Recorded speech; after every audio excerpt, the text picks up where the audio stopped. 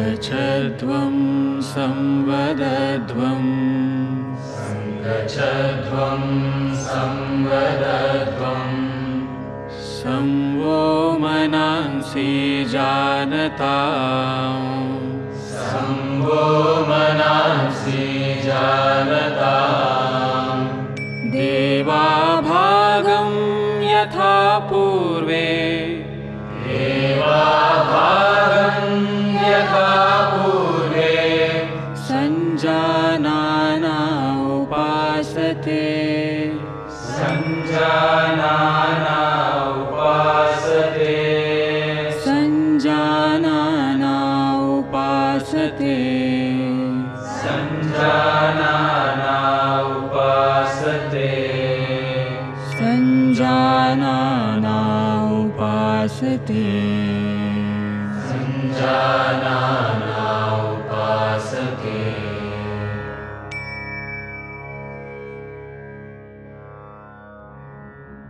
Welcome to the world of yoga. Let us start Yoga Sadhana with Chalana Kriyas or loosening practices to increase microcirculation. Neck exercises, forward and backward neck bending. Stand in an alert posture. Keep feet comfortably apart and your arms on the waist. Exhale and bend head forward slowly and try to touch the chin to the chest. Inhale, move the head as far back as is comfortable and come back with inhalation.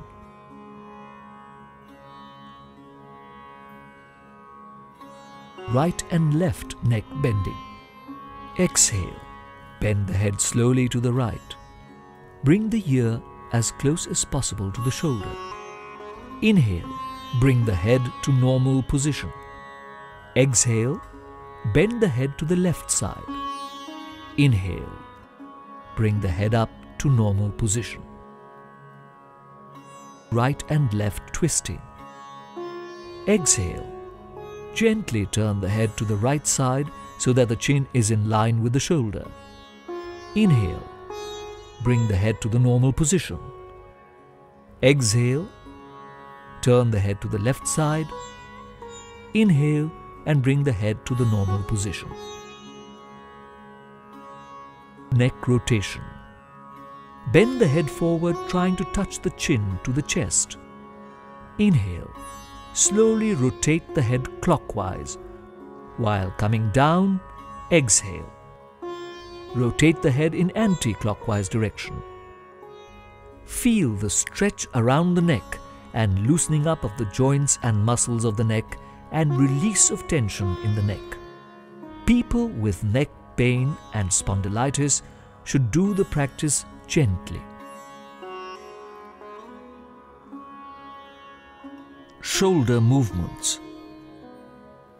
Feet together, make the body straight, the arms by the sides. Inhale. Raise both the arms sideways above your head with the palms outwards. Exhale and bring them down in the same manner. The arms must not touch the head when going up or the thighs when coming down. The palms must be open with the fingers together.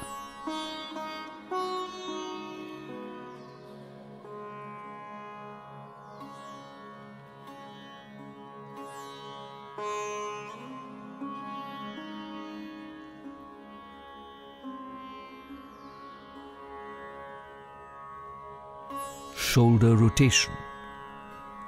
Stand erect. Raise both the arms. Place the fingers of the left hand on the left shoulder and the fingers of the right hand on the right shoulder. Full rotation of both the elbows in a circular manner. Try to touch the elbows in front of the chest on the forward movement and touch the ears while moving up.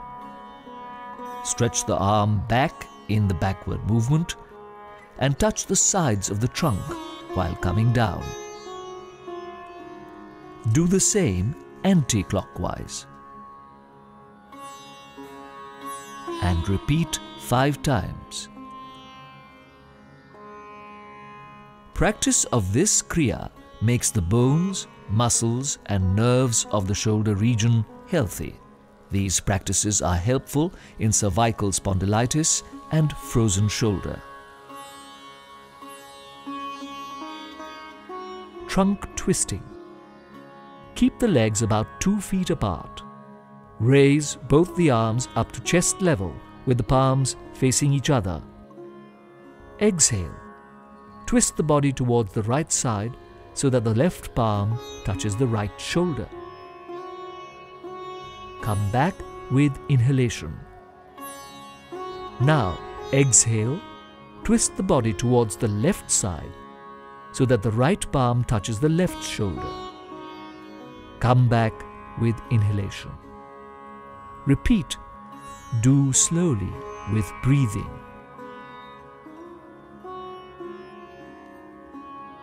Avoid this practice in case of vertebral and disc disorders and during menstruation. Relax in standing posture. Knee movements. Inhale. Lift your arms up at the shoulder level. Exhale.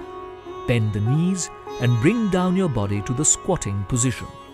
Inhale and straighten the body. Repeat 2 more times. This practice strengthens the knees and hip joints. Avoid this in case suffering from acute arthritis. Exhale while bringing down the hands. Now, let us move to Yogasana. Tadasana. Tad means palm tree. Keep your feet 2 inches apart. Interlock the fingers and turn the wrist outwards. Inhale. Raise the arms up and bring them in line with the shoulders. Raise the heels off the floor and balance on the toes. Stay in this position for 10 to 15 seconds. This asana brings stability in the body, helps to clear up congestion of the spinal nerves, corrects faulty posture. Exhale, bring the heels down. Release the interlock of the fingers and bring the arms down parallel to the trunk and come back to a standing posture. Vrikshasana. Vriksh means tree. Stand with the feet 2 inches apart. Focus on a point in front. Exhale, bend the right leg and place the foot on the inside of the left thigh. The heel should be touching the perineum. Inhale and extend the arms up and join the palms. Stay in this position for 10 to 15 seconds and breathe normally. This improves neuromuscular coordination, endurance and alertness. Avoid this practice in case of arthritis and obesity. Exhale and bring the arms and right foot down. And repeat the asana. Bend the left leg and place the foot on the right thigh. The heel should touch the perineum. Inhale. Extend the arms up and join the palms.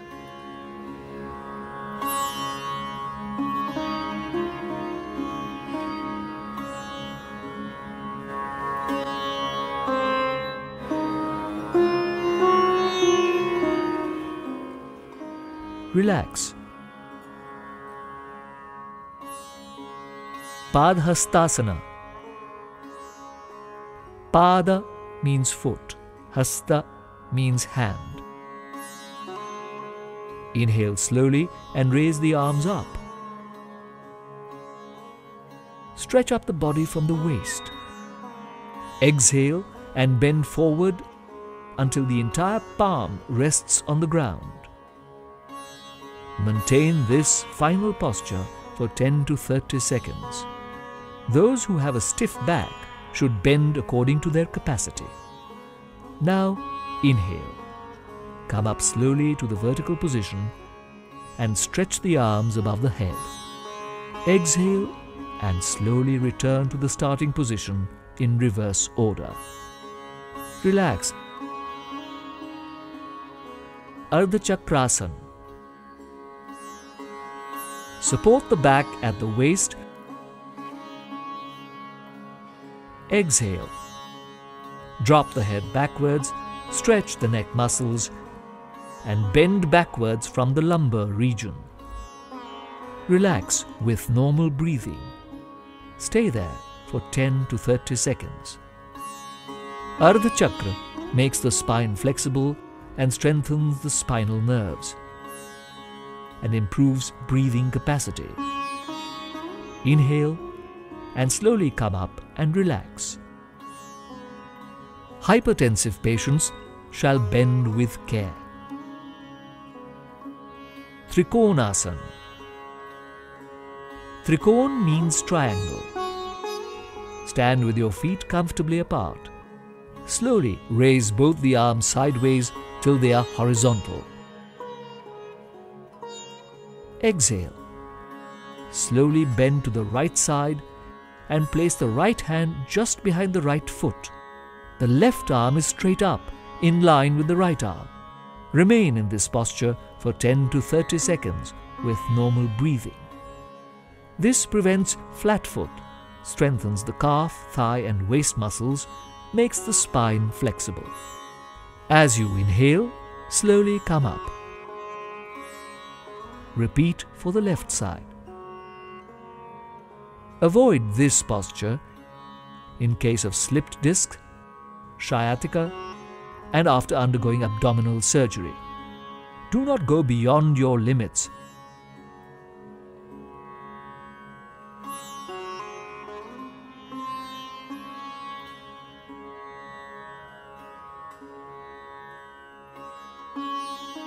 Bhadrasana. Let us now get ready for sitting postures. Bhadrasana. Bhadra means firm. Sit erect with the legs stretched out straight in front. Keep the hands beside the hips. This is Dandasana. Now put the soles of your feet together. Exhale and clasp your hands together over your toes. Pull your heels as close as possible up to the perineum region. This is the final position. Stay here for some time.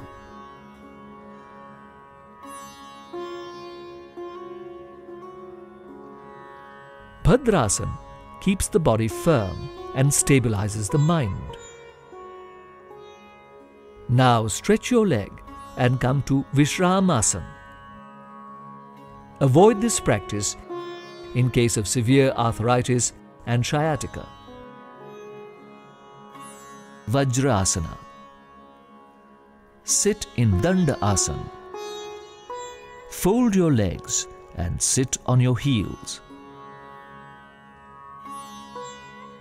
Keep the thighs close and big toes touching. Place the hands on the knees. The head and back should be straight. This is Vajrasana. Ardha Ushtrasana. Sit in Vajrasana. Get up on your knees. Place the hands on the waist with the fingers pointing downwards. Keep the elbows and shoulders parallel. Bend the head back and stretch the neck muscles. And bend the trunk backwards as much as possible. As you exhale, relax. Remain in this posture for 10 to 30 seconds with normal breathing. It helps to strengthen the back and neck muscles, relieves constipation and back pain. Return with inhalation. Sit in Vajrasana. Relax. Now we perform the full version of Ushtrasana. Sit in Vajrasana. Kneel down on the floor. Keep your thighs and feet together. Get up on your knees. Bring the knees and the feet a few inches apart. While inhaling, bend backwards. Place the right palm on the right heel and the left palm on the left heel. Be careful not to jerk the neck while bending backwards. Ushtrasana is extremely useful for defective eyesight. This is useful in relieving back pain and neck pain. It helps to reduce fat over the abdomen and hips. Those suffering from high blood pressure, heart disease and hernia should not practice this. Return with inhalation. Sit in Vajrasana. Relax. Shashankasana. Shashank means hare. Spread both the knees wide apart. Keep the toes touching. Keep the palms between the knees. Exhale and slowly stretch them full length. Bend forward and place the chin on the ground. Keep the arms parallel. Look in front and maintain the posture. This helps to reduce stress and anger. Inhale and come up. Exhale and come back to Vajrasana. Stretch your legs back to Vishramasana. Patients with osteoarthritis should do this with caution.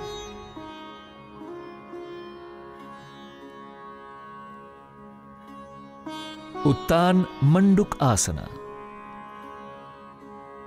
The final position of Uttan Manduk Asana resembles an upright frog, hence the name.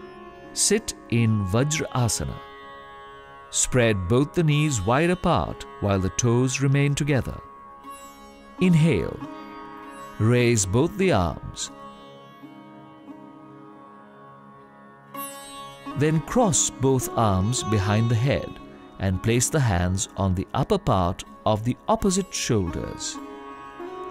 Keep the back and neck straight. Maintain this position for a while. This asana is helpful in backache and cervical pain. It helps in improving diaphragmatic movement and helps to improve lung capacity. Persons with severe knee joint pain should not perform it. While coming back, slowly raise both the arms with inhalation. Bring back and bring the knees together as in the initial position.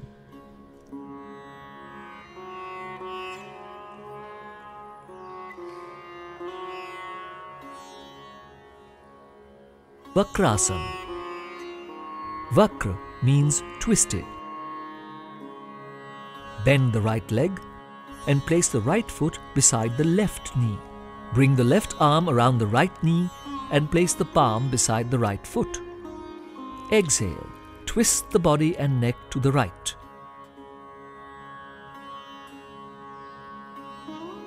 Comfortably remain in this posture. Turn your head back. Take out your hands with exhalation. Stretch your legs. Now come back and relax in Vishramasana. This asana increases flexibility of the spine. It helps to overcome constipation, dyspepsia, and in the management of diabetes. Repeat the same on the other side.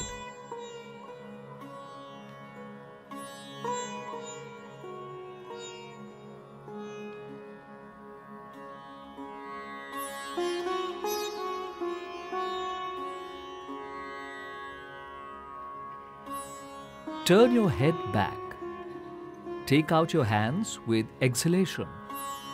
Stretch your legs. Now come back and relax in Vishramasana.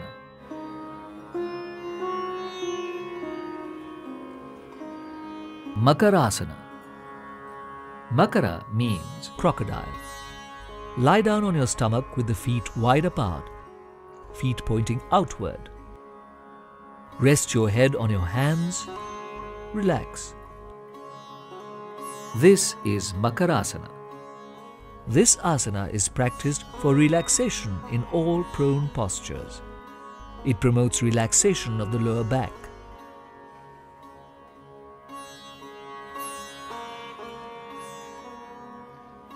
Bhujangasana. Now let us be ready for prone postures. Bhujangasana. Bhujang means snake or cobra. Lie down on your stomach. Rest your head on your hands and relax the body. Now join your legs and stretch your arms. Keep the forehead on the ground. Keep your palms beside the chest and raise the elbows. Inhale, lift the chin and chest up to the navel region. This is Bhujangasana.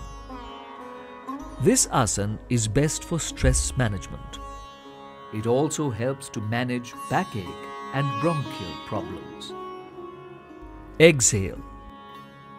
Rest your forehead on the ground and stretch your arms. Spread your legs. Place your palms and rest your head on the palms and relax. Shalabhasana.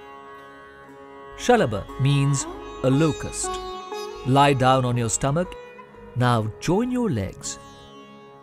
Rest the chin on the floor. Keep both hands beside the body, palms facing upwards. Inhale. Raise the legs off the floor as much as you can without bending the knees. Extend the arms and legs well to ease the lift of the body off the floor. Stay in this position comfortably. This asana helps in sciatica and lower backache. It tones the hip muscles. Now exhale. Bring the legs down towards the floor. Take out your arms and rest on the floor. Cardiac patients should avoid this posture. Setubandhasana. Now we move to supine postures. Setubandhasana. Setubandh means formation of a bridge. Join your legs. Keep the arms beside the body. Bend both the legs at the knees and bring the heels near the buttocks. Hold both the ankles firmly. Inhale. Slowly raise your buttocks and trunk up as much as you can to form a bridge. Remain comfortably. This is the final position. This asana relieves depression and anxiety. It strengthens the lower back muscles. Now exhale. Slowly return to the original position and relax. Lie down on your back. Please note, women in advanced stages of pregnancy should not practice this asana. Uttan Padasana, raised feet posture. In this asana, the legs are raised upward in a supine position, hence the name. Lie comfortably on the ground with the legs stretched out. The hands should be placed by the sides. While inhaling, slowly raise both the legs without bending them at the knees and bring them to a 30-degree angle. Maintain this position with normal breathing. Exhale and slowly bring both the legs down and place them on the ground. It balances the navel center, Nabhi Manipura Chakra. Ardh Halasana, half plow posture. This posture is known as Ardh Halasana because in its final position, The body resembles half the shape of an Indian plough. Take a supine position. Keep the hands by the sides of the thighs, palms resting on the ground. Slowly raise your legs together without bending at the knees. First raise the legs up to 30 degrees, then further up to a 60-degree angle. Now, slowly raise the legs to a 90-degree angle. This is the final position of the Ardha Halasana. The body from the hip to the shoulder should be kept straight. Then slowly bring the legs back to the ground without lifting the head. This is very beneficial for hypertensive patients, but needs to be practiced with care. Those who have lumbosacral or lower back pain should not perform this with both legs together. Pavan Muktasana. Bend both the knees and bring the thighs to the chest. Interlock the fingers and clasp the shin below the knee. Raise the head and shoulders. Try to touch the knees with the chin. This is Pavan Muktasana. This removes constipation, gives relief from flatulence, and tones up the back muscles and spinal nerves. Bring your head back. Exhale. Stretch your legs and relax. Avoid this practice in case of abdominal injuries, hernia, sciatica, and during pregnancy. Shavasana. Shav means the dead body. This asana is meant for complete relaxation. Lie down on your back with the arms and legs comfortably apart. Palms facing upward, eyes closed. Relax the whole body consciously.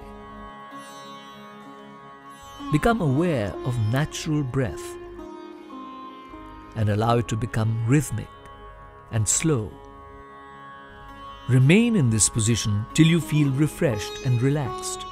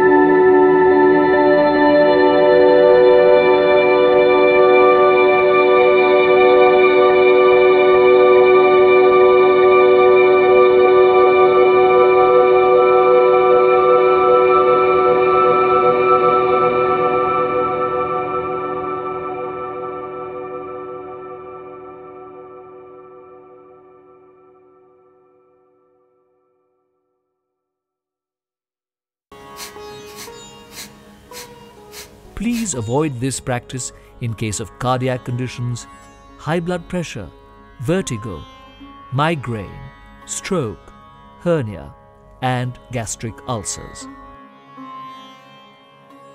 Pranayama, Nadi Shodhana or Anulom Vilom Pranayama is alternate breathing through the left and right nostrils. Sit in a meditative posture. Keep the spine straight and the head erect with eyes closed. Relax the body with a few deep breaths.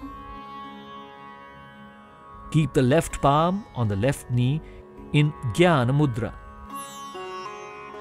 The right hand should be in the Nasikagra Mudra. Place the right thumb on the right nostril. Breathe in from the left nostril. Close the left nostril. Exhale through the right nostril.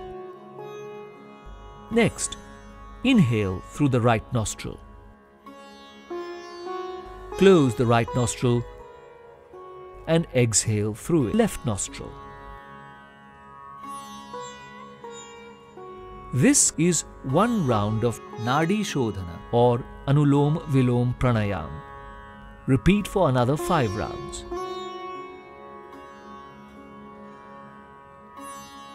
For beginners, the duration of inhalation and exhalation should be equal.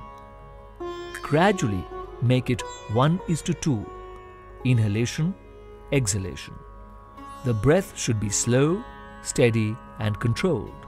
The main purpose of this pranayama is to purify the principal channels of energy. This nourishes the whole body. It induces tranquility, helps to improve concentration. It increases vitality and lowers the level of stress and anxiety. It also elevates cough disorders.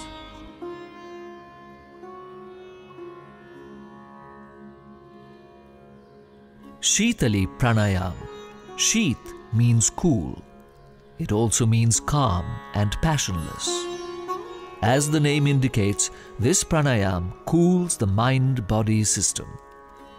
Sit in the Padmasana or any other comfortable sitting posture.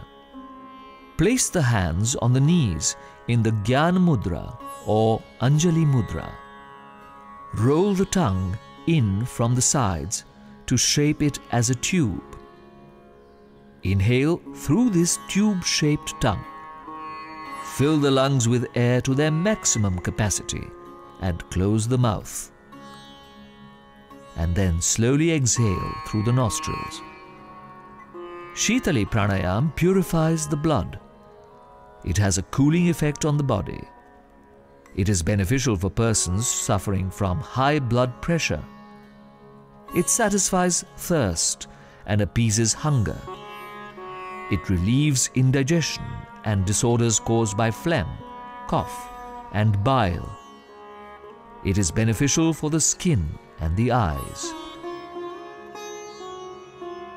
Those who are suffering from cold, cough, or tonsillitis should not do this pranayam.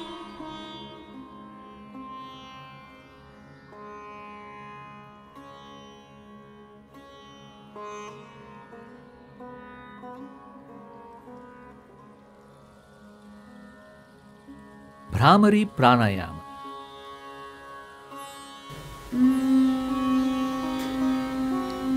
Bhramara means a black bee. During the exhalation of this pranayam, the sound produced resembles the buzzing of a black bee. Inhale deeply through both nostrils. Exhale slowly, in a controlled manner, making a deep, steady, humming sound as that of a black bee.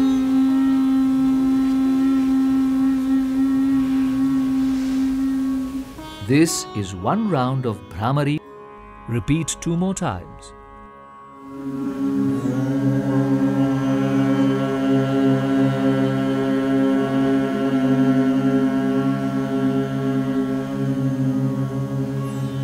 This is a great tranquilizer. It's found good in the management of stress-related disorders.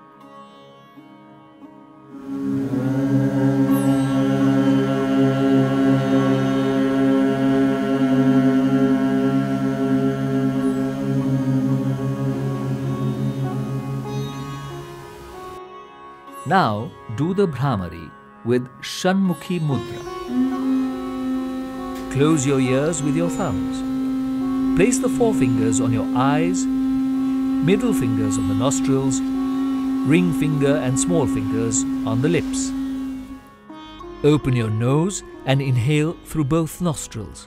Exhale slowly in a controlled manner, making the deep humming sound of a black bee.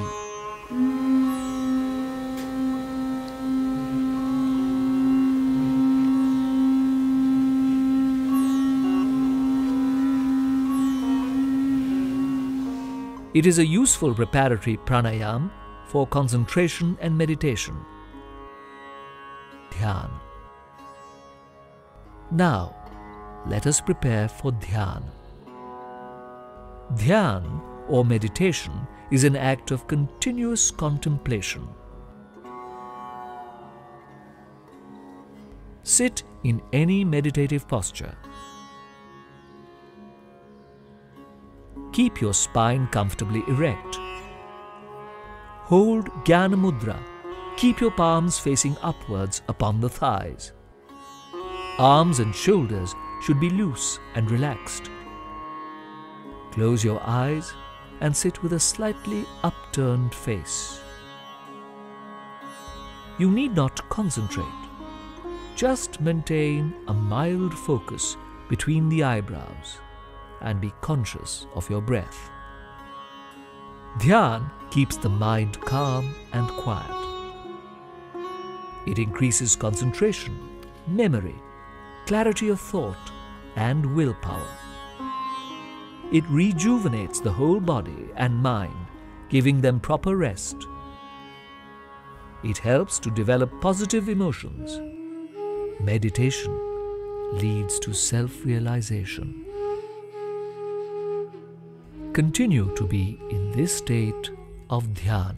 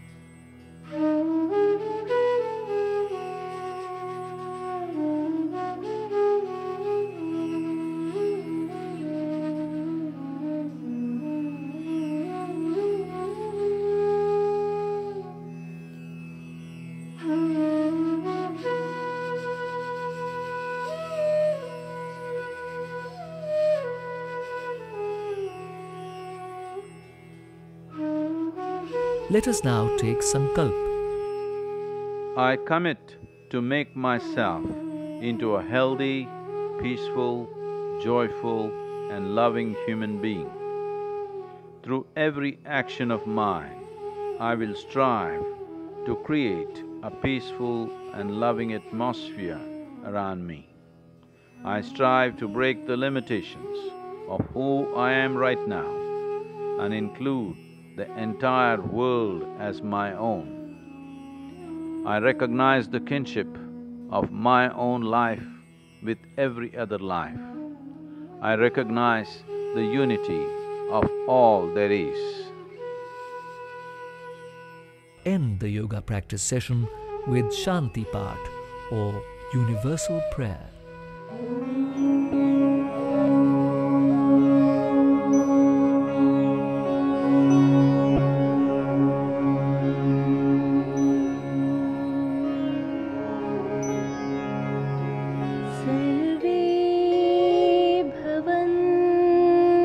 सुखिनः सर्वे सन्तु निरामयाः सर्वे भद्राणि पश्यन्तु मा कश्चित् दुःखभाग् भवेत् मा कश्चित् दुःखभाग् भवेत्। ॐ शान्ति शान्ति शान्ति।